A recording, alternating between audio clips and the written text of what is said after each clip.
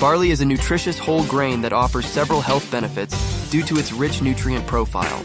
Here are 5 health benefits of barley. 1. Reduces cholesterol levels. Barley contains a type of soluble fiber called beta-glucan, which has been shown to lower cholesterol levels. A study in 57 people with high cholesterol found that eating 3 grams of beta-glucan from barley per day for 6 weeks lowered LDL bad cholesterol by 5.5%. 2. May help prevent heart disease. In addition to lowering cholesterol, barley may also help prevent heart disease by reducing inflammation and improving blood flow. A study in 200 people with high cholesterol found that eating 3 grams of beta-glucan from barley per day for 8 weeks reduced inflammation markers by 10%. 3. May help with weight loss. Barley is a high-fiber food, which can help you feel full and satisfied after eating. This can help you eat fewer calories and lose weight.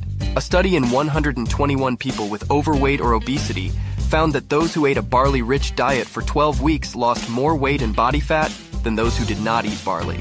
4. Improves digestion. The fiber in barley can help keep your digestive system healthy by preventing constipation and promoting regularity.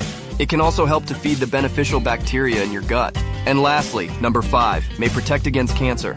Barley contains antioxidants that can help protect your cells from damage. Some studies have shown that barley may help reduce the risk of certain types of cancer, such as colon cancer and breast cancer. Overall, barley is a healthy food that can offer a variety of health benefits. You can add barley to smoothies or yogurt, cook it and use it in soups, stews, and salads. If you are looking for ways to improve your health, adding barley to your diet is a good place to start. But before considering using barley for health reasons, it is important to talk to your doctor first. Hope you learned something new today. Don't forget to comment, like, and subscribe for future content. Thanks for watching.